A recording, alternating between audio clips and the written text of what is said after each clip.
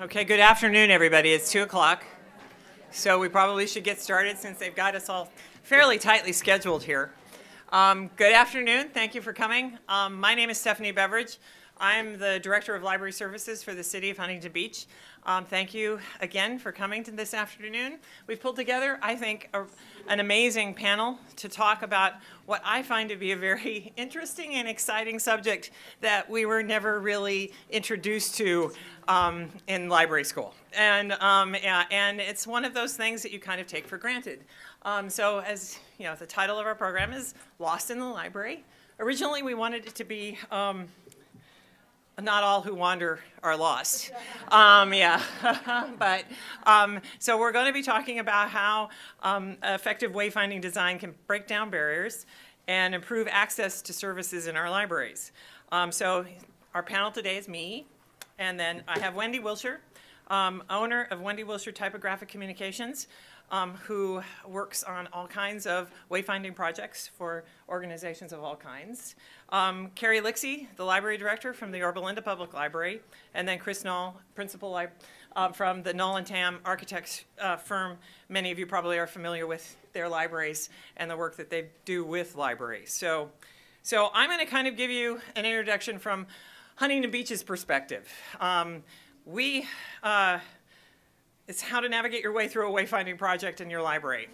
Okay, the Huntington Beach Public Library is a 5-library system, but we have this large central library. It's 115,000 square feet. It's a really interesting building. It's architecturally significant because in 1975, when the first half of the building was built, it was the last project that Richard Neutra was involved with, and his son Dion completed the project.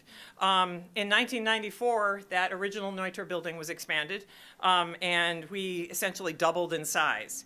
It's 115,000 square feet, as I indicated, so it is kind of a rangy building, and it is complicated. I think that's kind of a nice way of putting it. There are multiple levels, multiple staircases, and we have glass, and we have condensed stacks. Now, here are a couple of iconic images of the exterior of the Neutra side of my building. As you can see, it's very modern, lots of glass. It is a beautiful, beautiful place. People come in to the front door, and they look around, and you can see them kind of do the, wow, look at this. But then they kind of do the deer in the headlights thing because they don't know what to do. And here you can see our condensed stacks and some of my staircases. I like to say we're kind of like a modern Hogwarts. Everything, you know, there are times I'm convinced that these start moving around. There are lots of curves. It's challenging to find your way. The original wayfinding from 1975 is essentially non-existent now. When they expanded in 1994, they ran out of money, so there's not much left.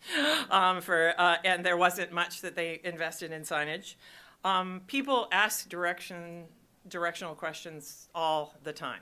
We average 184 purely directional questions a day. And so we knew we had a problem. Here's some images to show the problem.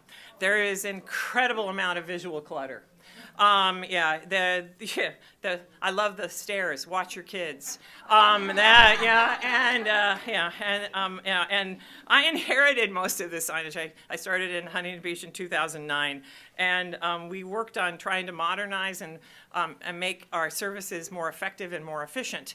And as we were working through that process, it became clearer and clearer that this was an element that also had to be addressed for the safety, security, and the service that we were providing to our community. So that kind of gives you an overview of where we were. And I also knew that I did not know enough to be able to do a comprehensive plan for this large structure. I have staff who even now, I was like, well, we could just put up a sign. Yeah, as you saw, that doesn't really work. So we were very lucky to work with Lori Ayers on our automated materials handling process, and she gave us a reference to our next panelist, who I'm going to introduce now, Wendy Wilshire, who came in and was our consultant and worked with us on a plan for our building. So I'm now going to turn it over to Wendy.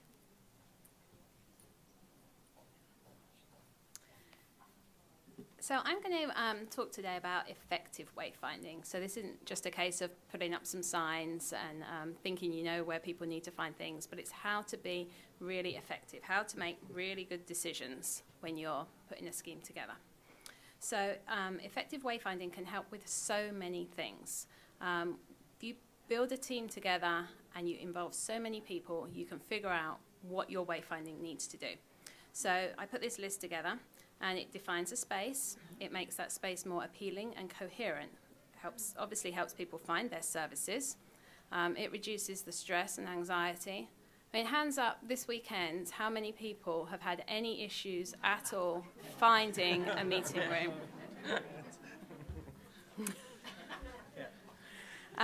It creates ease and confidence and security, which is a big thing that Stephanie was talking about, you know, in a building of a significant size. You know, if you lose your kid or you just can't get out or there's some kind of emergency, you're round and round in circles, it's a really big deal. The other good thing about wayfinding is it helps to communicate that you are offering a professional service here, that you do care about your user. You know, it's great if you've got this collection of something somewhere, but if no one can find it, then really how good is it? It allows customers to have an independent service experience, which is something I've talked about here before a couple of years ago.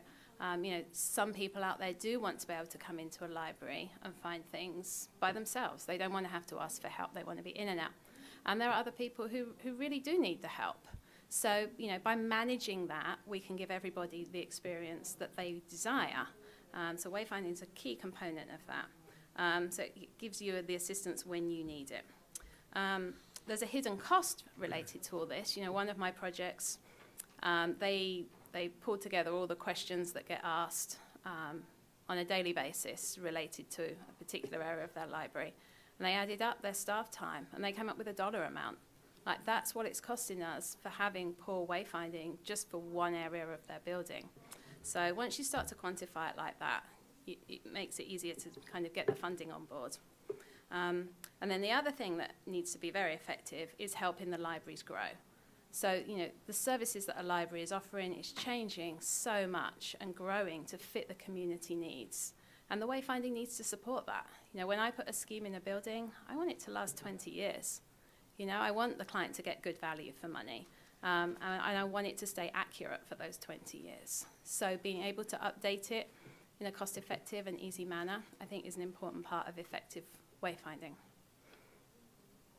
So, when starting a project, the biggest thing to me is to understand what we are trying to do. So before we do any design work, we'll come in and assess library needs, user needs, the services that are on offer, and what the goals of the library are. We'll talk about what are you hoping to achieve in the next few years, what services are you hoping to offer, what is an ideal day for a customer coming in this library. You know, picture it. And we'll come back to that. That kind of forms our first foundation block when we're putting together a project. The next thing I like to do is observe and gather evidence, especially on an existing library. You know, like one like Stephanie's that has lots of problems. I just camp out there for a few days, watch what happens, watch the customers coming in, watch how the staff interact with them. This slide, not the most exciting slide, but this poor guy, he had no idea. He knew what he wanted to find. He went round and round in circles. He retraced routes. He went down different areas. And I feel awful. I'm following him, you know? I can help. I can step in and help at any given moment. But I need to see what he's doing because I need this documented to help Stephanie get her funding to get this project through. So once I'd gathered my evidence, I stopped and had a chat with him, helped him find it. But you can see the environment he's in here now. I mean, he feels like he's in the wrong place. He's pretty sure this is not where he's supposed to be, but he's got nothing to go on at this point. So on that basis, it's always good to have statistics in your back pocket. So, you know, when I'm working on any design, you know, as I said before, I'll always look at the user needs, whoever that user is, the staff, the customers, visitors, whoever. If you can substantiate that with some statistics, that can really help when you're dealing with funding bodies. You know, when you can go to them and say, well, this is the situation we're dealing with. So, you know, with Stephanie's situation, I spent a lot of time in the library putting together a case for her, essentially. And you look at different things like, you know, how are the staff interacting with customers, and how does that compare to the service model that Stephanie wants her library to be? We monitored all the questions that get asked at the service points. What directions are being asked? What areas are really hard for people to find? Which tasks are requiring the most staff assistance? That allowed the library to take a real good look at where their staff time was being spent. And you spot my number earlier because you said it, but yeah, 1,100 questions in 6 days, and all of those were directional. Where are the restrooms? Where do I check out? Where's this? None of those were reference research-related questions. So that was a significant. So that's been a really key figure in getting the project funded. It really, those statistics show people there's a real problem. And then once we've gathered everything together, it's time to write a brief. And I cannot stress the importance of a brief. So no matter how you're approaching a wayfinding project, whether you're working on a new build with architects, whether you're working on a low budget, you've got an in-house designer and you're putting something together, get that brief together. And that is your biggest foundation. You can base so many decisions off that. It's not a case of, oh, you know, this blue will look really pretty in this library.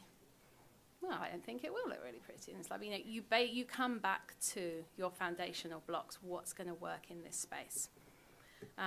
So to hand over to Carrie now, she will talk about being on the client end of a new build.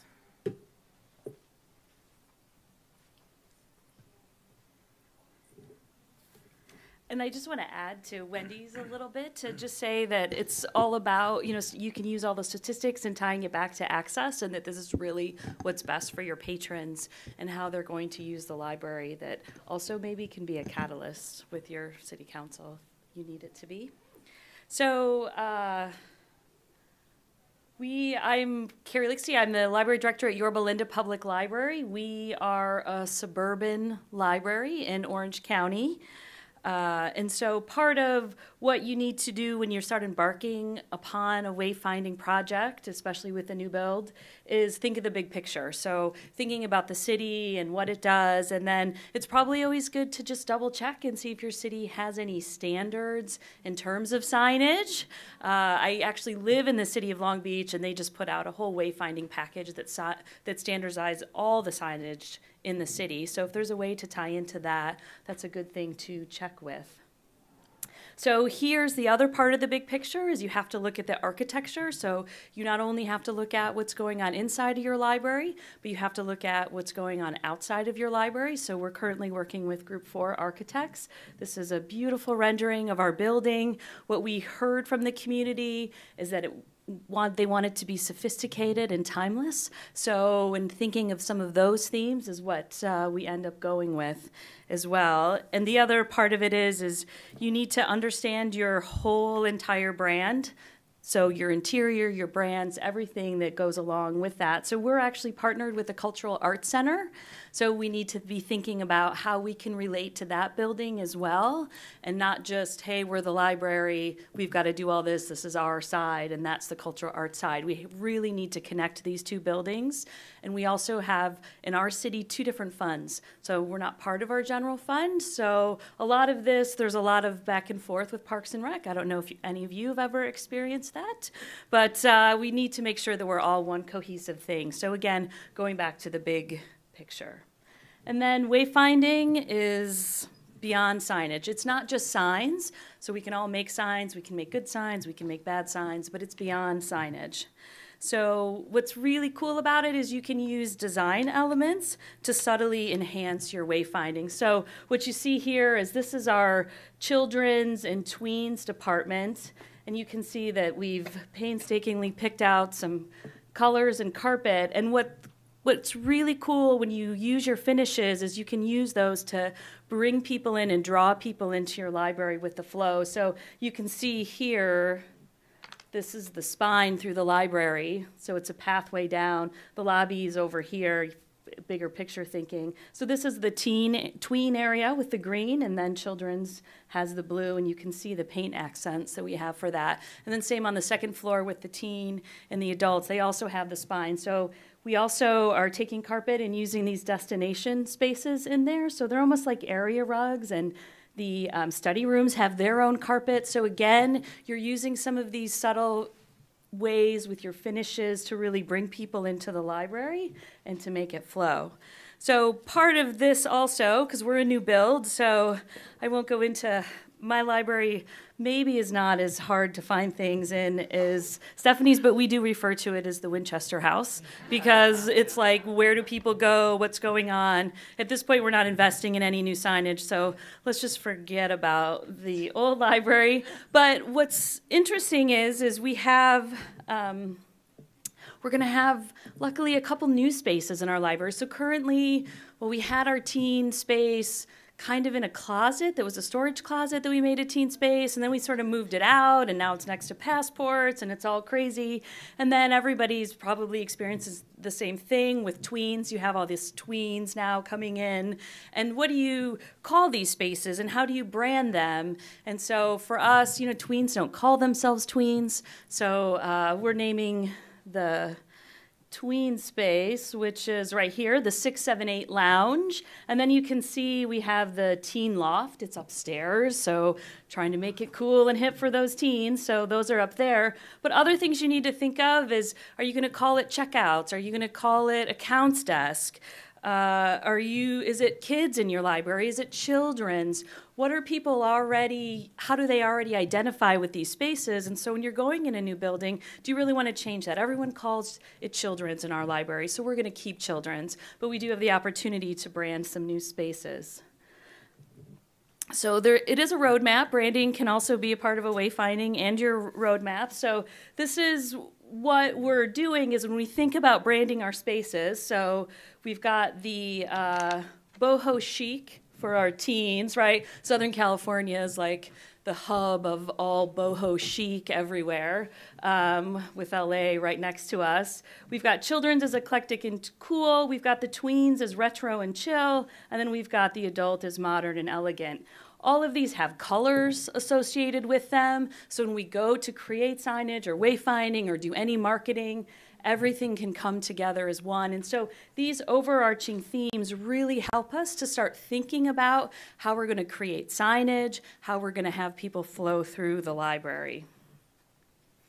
And then one of the interesting things is in the library, with the flow of the library, there's something called bump points. I call them bumper boats here, just to try to be clever. But it's really kind of interesting. So bump points are when you walk into a building, or say you walk up from a subway, or you walk in top of an escalator in the Santa Clara Conference Center, and you're looking around and you're saying, where do I go? What do I do?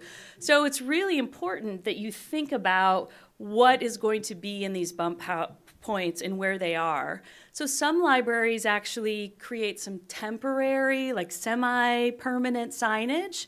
When they build a new facility, they don't even put in permanent signage.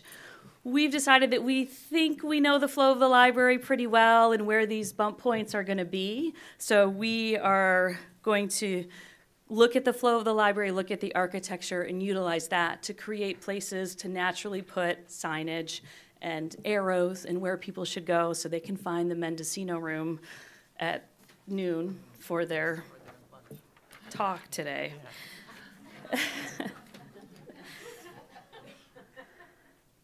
So the other part of it is to keep it simple. So it's really easy to be drawn into trends, to be drawn into font trends. No more Comic Sans, but that was really popular back then. And to understand that it needs to be readable and you need to see all those things, and to be drawn into themes and having lots of stuff going on in your wayfinding and signage. So whether it be a bunch of books or a jungle in the children's room, and then making all of the signs jungle themed, you just really want to keep it simple. People just really want to see where they're going. Think about when you're in the airport or you're in a hospital. Just tell me where I need to go. I just want to be able to look and go. And so you don't want a bunch of clutter around that. So here's 3 different ways to keep it simple. And for me personally, when I see these 3, I really can't read the one on the end.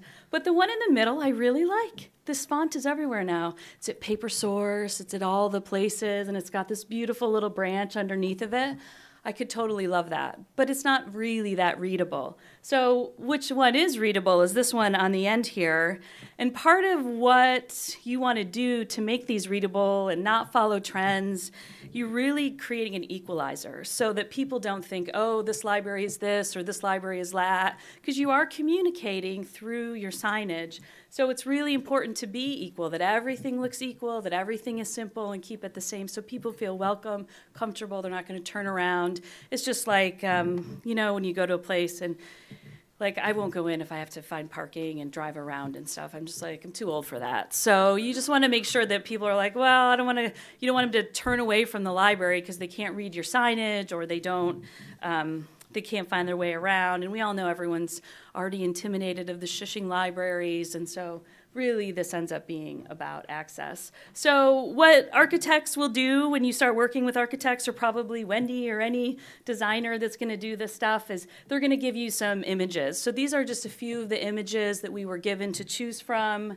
We really were drawn to something like this image right here. I think it's really clear and easy to read. This one is as well.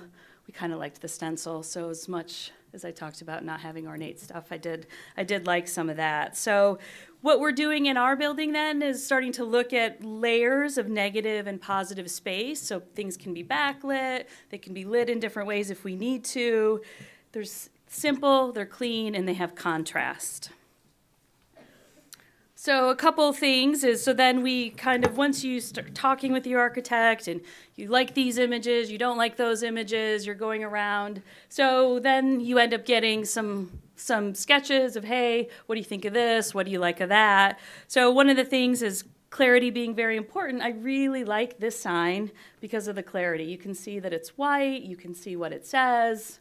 So I really like that. However, I'm not necessarily a fan of the horizontal. I don't think it's as easy to read. So we went and talked, and so then we also got this as something, as an option for us to put above our DIY studio. And what I like about this is that it's horizontal. It's pretty easy to read, but, and I think it might just be this picture, but the contrast isn't quite where we want it. So we're talking and we're going back and forth and we're making these compromises and we're saying, yes, we want white, we want it horizontal, and then going back and forth there. So these are really, I would say that these are all probably universal tips. So when you're talking to your designer, your architect, whoever that is the first thing you need to do is be confident. You all know your communities and you know your libraries best. You get those gut feelings about what's going to work and what's not, so you need to be confident going into the project. You also need to be honest. If you don't like it, I mean, you don't have to be a jerk and say, I don't like that, that doesn't look good. But you can say, hey, you know, I'm not sure about that, or I don't love it. But you need to be honest. You need to have honest communication with your designer because you're going to have to live with this for a while. Obviously, the public's going to have to live with it for a while. You're not going to be able to change this anytime soon. So you really just need to be honest about what you think is best for your library and your patrons, and then also always be honest about what the outcome is to be, which is to bring people in and have access. Then you need to take the lead, which doesn't mean you're going to run the project, but what it does mean is that you're going to just be proactive. You're going to find examples and share photos, Pinterest. I love Pinterest, so does everybody else, I think, so show them that. And then you want to talk to your colleagues and share anecdotes about what's worked for them, what hasn't worked for them, and really be able to tell your story to architects. And then last but not least, nothing is perfect, so don't expect it. It's the hardest thing I've had to learn in this project is that I'm hoping that everything from our AMH to our spaces to everything else, guess what? It's going to be perfect and awesome, but you're going to have to compromise somewhere. So we all deal with our issues of perfection, and I think that it's just don't expect that everything is going to be perfect, and you are going to have to compromise. And then especially with signage, there's people that are never going to read the signs anyways, so what does that matter? So with that, I'll turn it over to Mr. Knoll.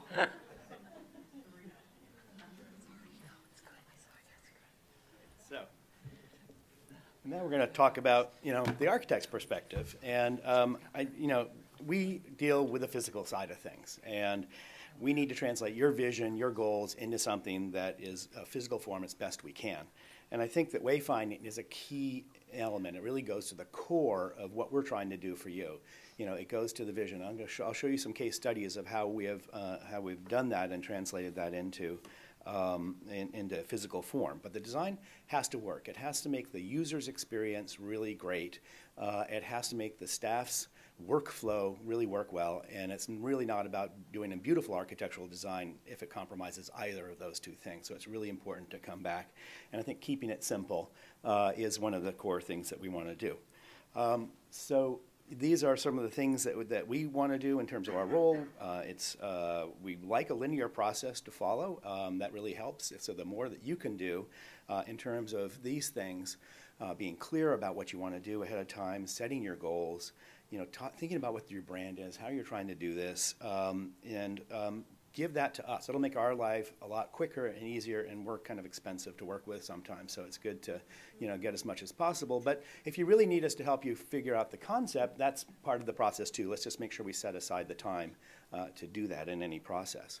So I'm going to show you several cases of new construction and then one of renovation, because you've got all kinds of things. And I got to say, Carrie's library is the Winchester Mystery House it is the most, it's my poster child for how bad wayfinding can be anywhere in California, I think. So you're really lucky to have a new one. I think tearing it down and starting over was the right move. Yeah. But sometimes that's really what you have to do. So our Hayward Library is almost done with construction, but it started out with a diagram like this. We fooled around with putting it back in the park where it was, but very quickly, early on, we decided it was much better to put it on an urban site out of the park for a variety of reasons. But it meant we had to have a three-story building. Now, three-story building, then you need to figure out where the functions are going to go on that, because we want it to be something where people come in and really intuitively find their way around. So we had this sort of philosophical division on the ground floor of kind of fundamentals. These are the children's areas there, but the lobby, the cafe, the public stuff is there. Second floor is about technology, innovation, and the big public meeting spaces are there, and that's where the teens are as well, and then the computers are there. And then the third floor is more of a quiet, focused, reflective space where most of the books are in the adult areas and the place you can go to get away, and it also has the community learning center in it too. The whole library is branded as a community learning center, and we wanted people to really embrace it. So this is a section through the building that kind of shows, again, how those things stack up with the children's on the first floor. So on the left-hand side of the atrium are the library functions. On the right-hand side are the public and community functions. And these things stack up really well, with the atrium being the thing that ties it all together. This is a plan diagram also showing. So again, going back to the real basis, the core basis of your design, and trying to figure it out. So in this one, on the left are the library functions on all three floors. On the right are the community functions on all three floors, and the staff and the support areas are at the back. We pull those apart to create circulation paths to tie things together and ways for light and views to come through. So you always have these long views through the library, and then you sort of connect across between those areas. And that makes for something that even before we really designed the library, we were able to kind of know that this is going to be an easy place for people to figure out where to go. Because if you can do that well, then you don't really need much signage. The atrium was something that people said, well, why do we need an atrium? It takes up space. It creates a big hole in the floor that we have to work around. But we came up with a whole lot of really good reasons. And the first, was it's the heart of the building, and then the library is the heart of Hayward, and Hayward is the heart of the Bay. It brings in daylight. It was a very energy efficient building. We needed to bring daylight into the middle. It provides ventilation. But the visual orientation was something that you always are able to see the atrium and orient yourself, and you can find your way around that library just by knowing where you are in relationship to that space. Here's some pictures. It's not quite done with construction, but this is standing at the entrance, the parkside entrance, looking all the way through the building to the garage entrance. You can see all the way through. Having these clear sight lines was really important. On the right-hand side is the cafe, the bookstore, the browsing area. On the left is the children's area on this floor. As you go up on the second floor, looking right through, again, you can, on the very right-hand side, you can sort of see that axis that goes from edge to edge of the building with windows at either end. So when you get to that point, the staff area is to the right, and then the library function is to the left. Again, just having those long views and vistas really helps you figure out where you are. And you can see all the way through to the teen area, so that we're able to sort of basically staff this library, which is about 4 times the size of their current library, with the same number of staff. And because of the sight lines, there's lots of benefits for doing this. But the atrium really is a kind of a wonderful place. It's going to be used for many, many things, and it really ties the building together. This is our Los Gatos Library in Los Gatos, California. It is it started out with a diagram like this. The gray is the existing Civic Center. The library was in the lower left quadrant of that, and we wanted to have something that's sort of related to that from a planning point of view, but sort of turned it all inside out. So again, a very simple form of, you enter in the center, and there are these cross-axis. It's a simple rectangular building. The floor plans kind of follow that as well. Again, it has sort of a central atrium. But when you walk in the front door, you can see everything there. The doors on the left over there, the circ desk, browsing area, and a cafe on the left-hand side. You can see all the way up. The stairs lead you up. You know exactly where the children's are with a kind of a cute little sign, and all the other functions are upstairs. And you can see through the building, so if you stand at any point on the upstairs, you can pretty much see where everything is. And there are signs, but they're sort of they're sort of more graphic and interesting signs there. It also has a lot of transparency with all the glass walls. Again, this is in the far corner where the teen area is. You can see through several layers of glass all the way to where the one reference desk is on this upper floor. Our Valley High Library was designed sort of with a lot of energy in mind. So this was a library that is made with a form that is designed to let in natural light. Again, very energy efficient building, but you can see where the front doors are. That spine goes all the way down. This is the plan. You can see the entry is on the right-hand side, and there's a corridor, there's a circulation path all the way down. Everything comes off of that path. So again, when you walk in and look down that way, you can see everything there is to see in the library at once.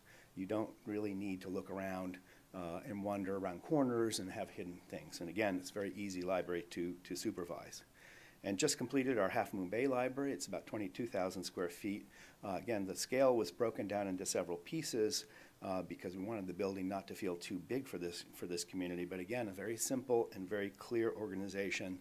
The lobby is transparent on both sides, so it feels very welcoming when you come in. But as soon as you enter into that lobby, again, you can see the children's areas just on the left, and that's the circ desk there. The stairs lead you up to the adult and teen functions on the upper floor.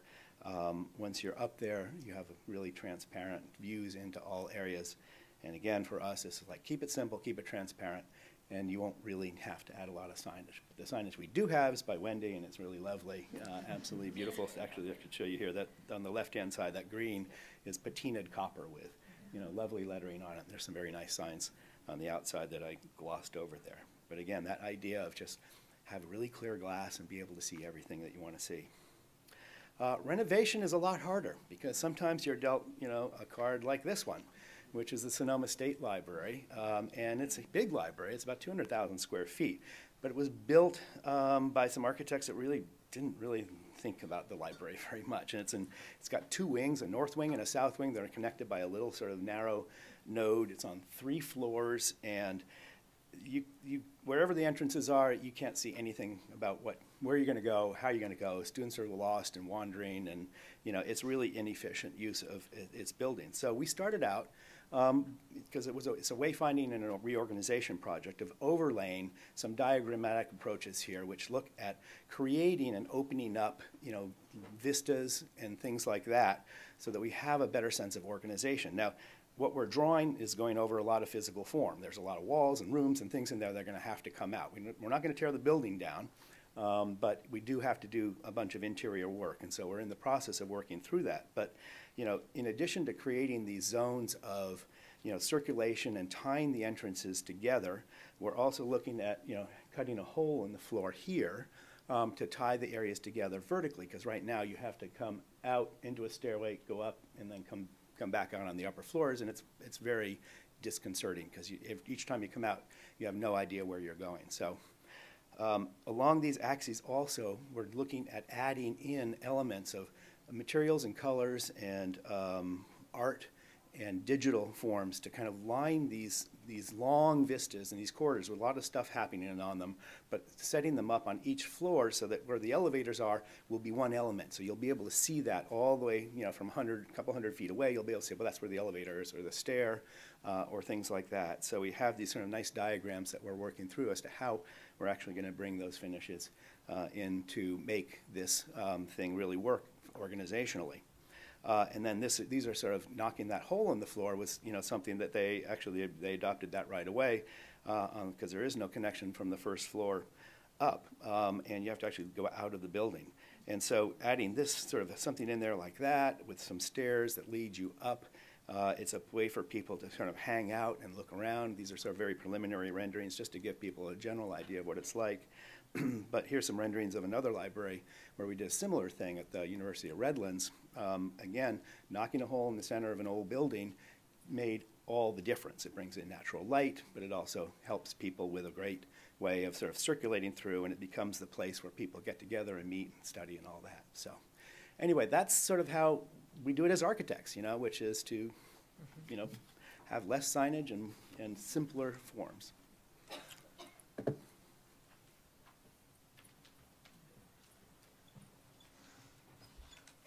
So I'm just going to quickly go through a series of case studies.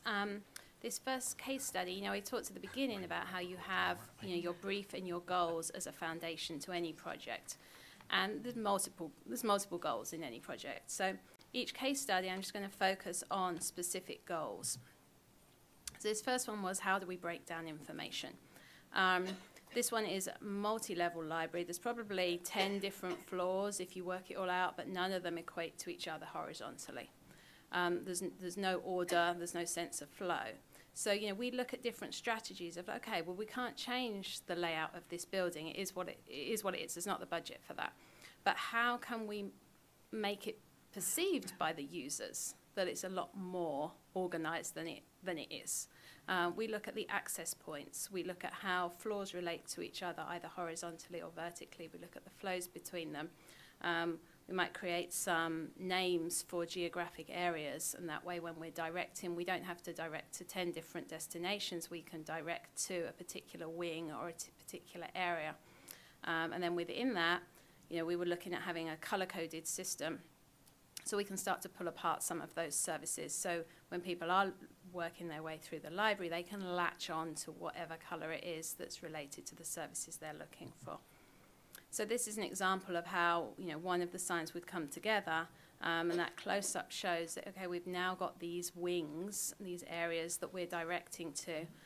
Within that, we've got a number of different destinations, and this color code follows throughout. And these three sign visuals show, the elevator one is the neutral. It's not related to a particular service or facility. It's a core of the building, much like a restroom would be. And we've got then the study rooms, which still pick up the same design, but we've got the featuring of the color code. And then onto the friends, which really strengthen that color code, and we've given them more of a visual brand. The whole thing comes together as this cohesion to get people through the building. Second case study is on the Half Moon Bay Library that I worked on with Chris. The aesthetics and the blending in with the library to create a cohesiveness was very important in this one. We've got some beautiful finishes. The furnishings are all like really nice. You know, the wayfinding needs to build on that. It needs to fit with the community and fit with the space. So we've got these really nice materials that we use throughout the library. There's another example there. And the third case study focuses on versatility. And that is a common thread pretty much on any wayfinding project I work on, that things are changing. We're putting a lot of money into this scheme. We need to be able to update it and keep it current. So this network of libraries have got all sorts of different pieces of information across their network. This example of a sign, it can come apart. Parts of it can change. They can move it between locations, and it's still relevant at that location. So they've invested in, you know, a core of a sign, and they can take it with them. This one, you know, is a directory. We all know things change, rooms change, purposes change. You know, the front lens can come off this sign. We can put a new lens on, and we're still making use of all that hardware. And then we have signs where we need to be able to update them in an instant. So we have those as well. The last case study is about brand integration, which, you know, is always a factor. It's just how much of a factor it is. This particular library network has got like 25 locations, and they range from a tiny little one-room library house through to, you know, a really enormous facility. They've got a series of new builds. They've got a series of older buildings. So we worked with them to create this brand, and then we've rolled out that brand across their network. So, you know, it's gone into the new builds right now. It's rolling into the existings to follow. And this example of a sign is a site identifier. And they said, you know, our brand is so strong, we need to unite these 25 locations. We need people to know they've come to one of our services. So the branding's really heavy on the site identification. And the branding's fairly heavy on some of those key facilities in the library. You know, these meeting rooms that they have are actually, they're more like the community spaces. They're big hubs. People from outside come to use them. So we want to promote our brand on that. We want to tie that in with all our literature, all our promotion, all our marketing. But then when we come to our general services and facilities, we don't want that so heavily branded because, you know, the brand can change. The brand's going to evolve. You know, we don't want to be replacing all the signs in 15 years if we redo our brand. So we apply the logic of the brand, but on a pared down approach. And then here it gets taken, it's in construction right now. It's a more whimsical approach. So we've got the same brand, but we've tailored it to better fit the space and fit with the interior design and the furnishings that are going on. One thing that always comes up is how we measure success of a scheme. You know, you can get somebody to come in and put in some signs. You can put in some signs yourself. How much are they helping? Who knows, right? We talked before about, you know, you set the goals of a project. You look at the statistics. Well, so as you're designing, you know, we constantly go back and revisit all of those. Are the user needs the same? Have the services changed? Have the goals changed? We look at statistics. Is anything changing? We go back to the brief. We make sure we're hitting everything. So we're feeling confident all the way through. And then once something gets installed, it doesn't stop there. You know, you're still assessing what's going on. How are people responding to this? Have we changed how we're offering our service model? You know, have we got different facilities on offer now? Have we got a different demographic? Is our neighborhood changing? So by continuing to assess that, you can keep things up to date and make them current. So I get to wrap up. And in Huntington Beach, we went through all of those steps that you just heard described. You know, we looked at our building, the significance of that building, both to the community and to you know, the powers that be, and we focused on our users and user design. How was the building? You know, what was working? What wasn't working?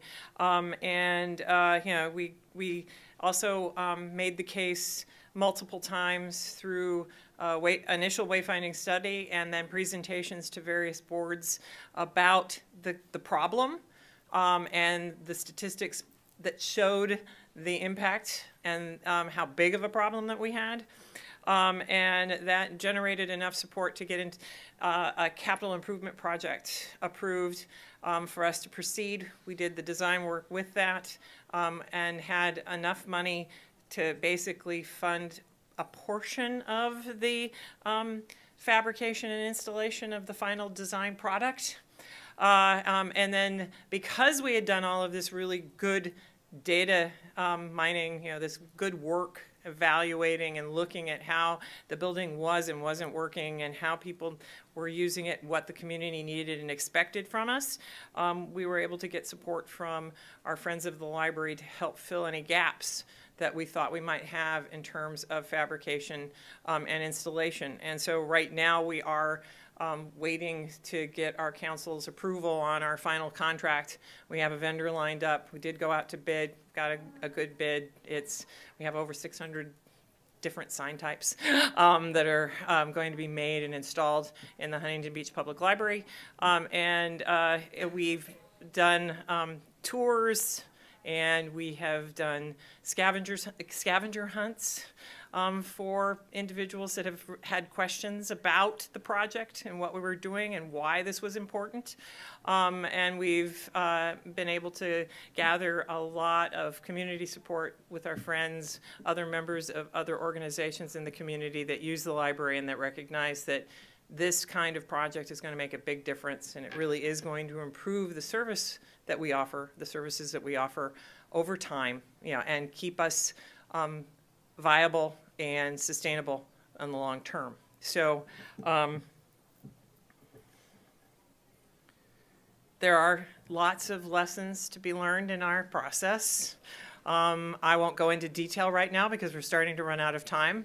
But if you want to hear about some of the roadblocks and some of the challenges that you might encounter, but if you go through and you follow the process and you trust the data and you're paying attention to what your community wants and needs and how your library is working, you can develop the political case for this and get the necessary support to make it happen. Purchasing, fabrication, and installation is an interesting part of this process too. You're going to have people that will question, why on earth are you having custom fabrication? Can't you just buy the signs? It's like, no, you really can't. And installation is like, well, don't you just put it up on a wall? Well, you saw the pictures of my building. You can't put it up on a wall. You have to actually make it part of the library's infrastructure. And that's kind of what this really is. We're talking about investing in our social infrastructure. Libraries are social infrastructure.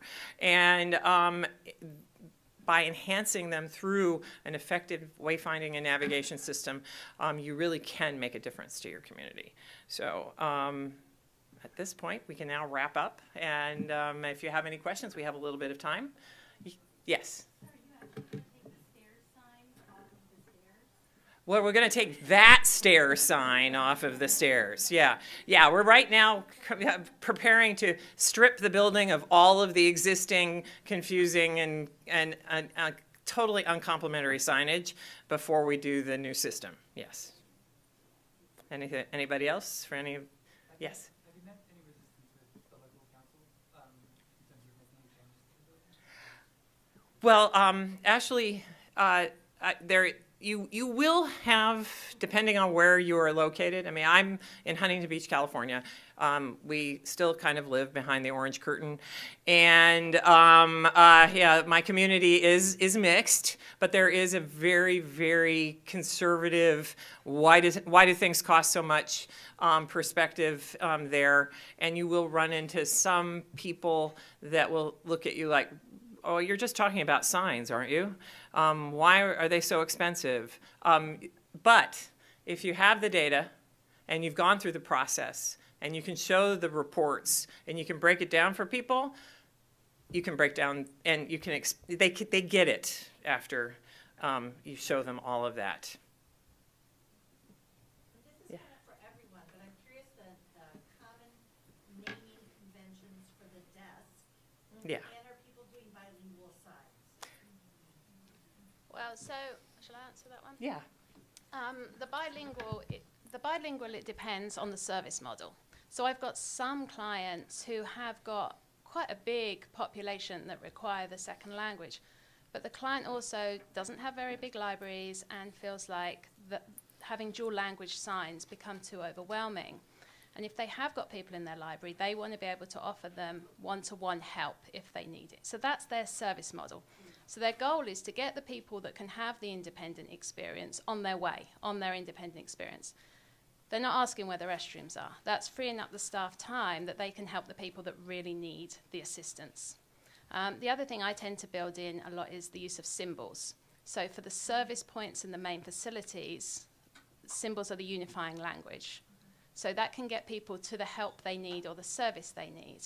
And then, as I say, it depends on the service model of the library, how they move forward.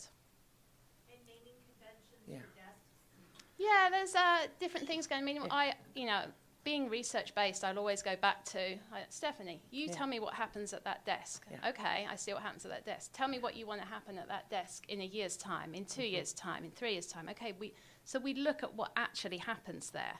Yeah. And then we come up with some names that relate to what happens there. So yes, there are a lot of information desks around now. They're doing more than reference. You know, these desks are multifunctional. The information term is also, it's familiar. You know, if you go to the airport, you go to a museum, you know, we're using terms that people are using on other user experiences. Accounts. Yeah. Or no desks. Yeah. Or and some have no desks. Or no Yeah. desks. Or or no kiosks. desks. I'm yeah. not, we're not having, Yeah. really the accounts Yeah. desk is probably the only desk Yeah. we'll have in our new library. It'll be Yeah, mobile and- services. Yeah, we did quite a lot of work on standardizing what we called things because nobody was calling any part of our building the same thing when we really started our project. The Neutra wing was like, that was the old building, or it was the north wing. It was the adult section. I mean, there were like about 10 different names for that section of the library. And we went through that in the process, working it out with Wendy, to say, okay, no, this is the Neutra wing. It is, you know, we can identify it clearly. It evokes the 1975 architecturally significant part of the building. And if we start referring to it as the Neutra wing, everybody will know where that is. And so we did a lot of that kind of work in our process. And that's a real benefit. It starts getting everybody on the same page and talking about things the same way, and directions become clearer. Anybody else? Yes. Well, I have the privilege of helping to set up and move into the Cooper Library. And I wasn't in on the process of designing the signage or wayfinding or anything. So I'm just noticing things, you know, as we're moving in. And did you work on it? On which library was that? The Hayward one? Or Oh, no. who did the architects? We had a graphic designer named Matthew Williams do the signage on So that what I one. noticed were the corner lights on the columns, because I didn't know that was going to be there. There's orange on the first floor and the children's section, and the green and blue, I think, as you go up. Yeah. And that's interesting because you can see above the stacks, and you'll always know what floor you're on, I suppose. I just wanted to know more about that. Well, it was a program of colors on the different floors, and then the signage on the floors and some of the other features like that are all integrated, you know, sort of into that thing. So it's easy to tell where you are very quickly. That was the reason that you put it high up so that you could see it wherever you were in the space, or just to be faithful? It was to put signage on. There will be signage will go on some of those, and others will just be colored, and then the other materials Yeah. go along. And yeah, so I know we're kind of at the end of our time. Please try and do the evaluation of this program if you enjoyed it. On the mobile app, has evaluation forms for you. If you have any further questions, we're around for a little bit, and we are happy to talk to you one-on-one. I hope you found this to be interesting, and hopefully you will be much more aware of wayfinding when you go around out in public places. I know I am after going through the planning process for our project in Huntington Beach. So thank you again very much for coming. I hope you enjoyed the program.